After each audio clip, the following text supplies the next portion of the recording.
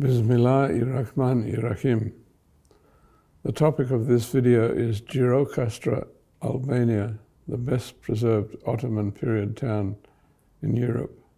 There are a number of smaller communities in the Islamic world which, to a very significant degree, have preserved their traditional townscapes and material and non-material Muslim cultural heritage, which we present as destinations of special interest to Muslim travelers or others with an interest in exploring and experiencing the depth and diversity of Islamic culture, while enjoying a safe and comfortable tourist experience to the best international standards. All of these communities in this series have been proclaimed as World Heritage Sites by UNESCO. Gjirokastra is located in the south of Albania, close to its border with Greece and not far from the Adriatic Sea coast. It is the best preserved Muslim-majority town in Europe in terms of its historical built environment and traditional way of life. It was inscribed by UNESCO in 2005 as a World Heritage Site of outstanding global significance to humankind, a rare example of a well-preserved Ottoman town. The Republic of Albania today has a population of approximately 3 million, with a Muslim majority of approximately 61%, according to the 2011 census. Other surveys estimated as high as 82%, together with Catholic and Orthodox Christians and those of other affiliations. The region had long been Christian prior to the early 15th century, when it became part of the Ottoman Turkish domains. While much of the Balkans converted quite quickly to Islam, the process of Islamization was gradual in the south of Albania, where there was a substantial Greek Orthodox Christian population. It gained momentum in the 19th century, the Gjirokastra region not becoming majority Muslim until 1875. During the course of the 19th century, when Balkan Christian Greeks and Serbs were fighting for their independence from the Turks, Albania's majority Muslim population became increasingly concerned about losing their identity by being absorbed into the new state entities, and thus became a major force in the movement towards Albanian independence, which was declared in 1912. In the 19th century, Muslims constituted about 70% of the Albanian population, a population which remained quite constant between the First and Second World Wars, when Albania was the only Muslim country in Europe. Gjirokastra is a beautiful town, built on the slopes below a protective citadel, the largest in Albania, which dominates the strategically important route along the Drinos River Valley. Its modern Albanian name, Gjirokastra, is derived from its Greek name, Gjirokastro, meaning silver castle, an apt description of the silvery grey stone from which it and the town's houses, roofs and cobble streets are built.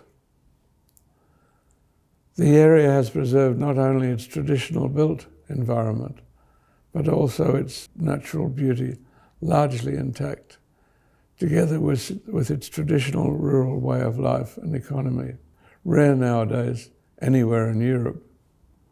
This way of life was moulded over a long period of time by the traditions of Islam.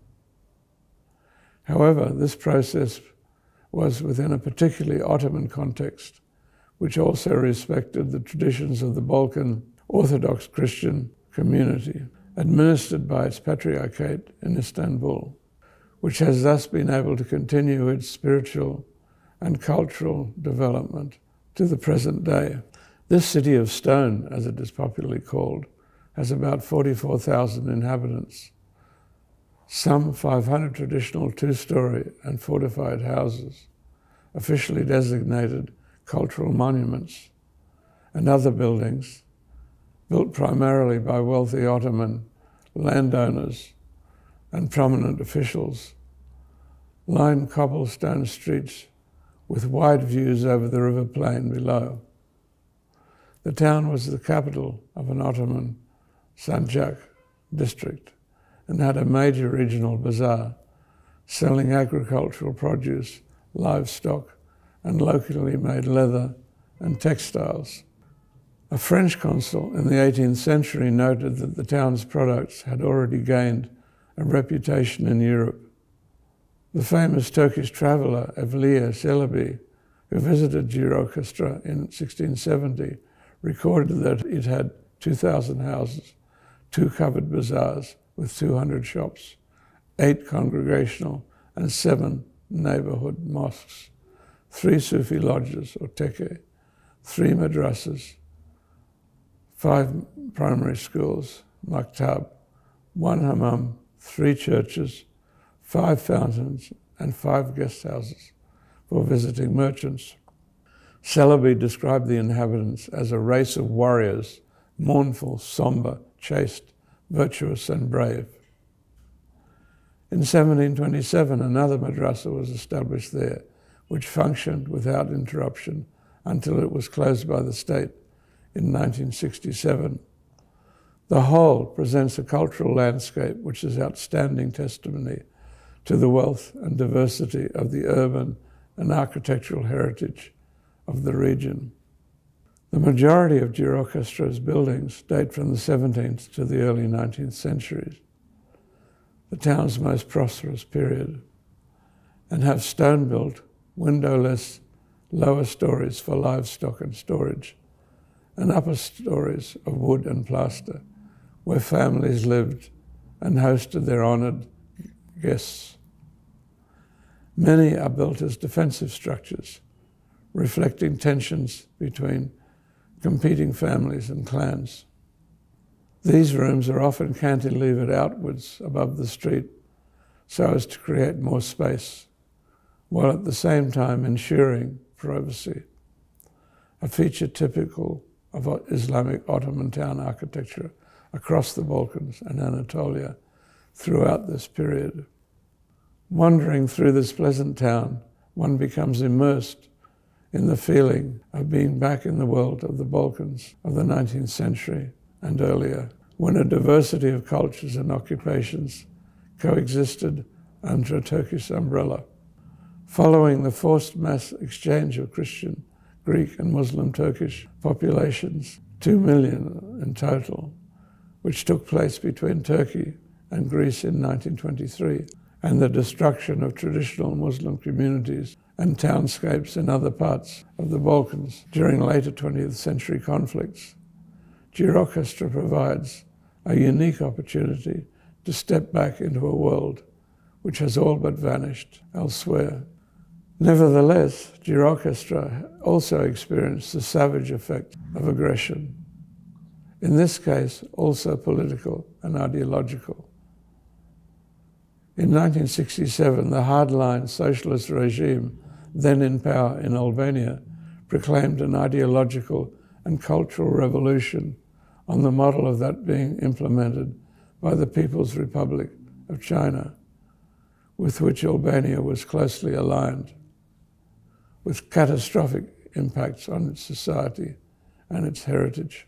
The overarching object was the eventual destruction of all organized religion in Albania, as a national literary publication of the time phrased it. The regime had, quote, created the first atheist nation in the world, end of quote.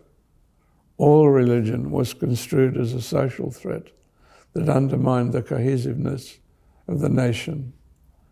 Consequently, the state's policies and actions attempted to destroy the Muslim way of life and culture throughout Albania. Muslims became a particular target as their very physical presence was considered to be an ideological presence in the minds of the people. In 1967, over 2,000 religious buildings and other monuments, including some 700 mosques, were rapidly destroyed across Albania. Those few that remained were either repurposed or abandoned. 12 of Gjirokastra's mosques were demolished, leaving only the mosque and its minaret adjacent to the bazaar standing. It was saved by being granted the status of a cultural monument in 1973. Religious institutions of all faiths were forbidden to be involved in any way with education of the people, of the young, and were prohibited from owning property or operating philanthropic and welfare bodies, hospitals, etc. Religious services were prohibited with very severe penalties.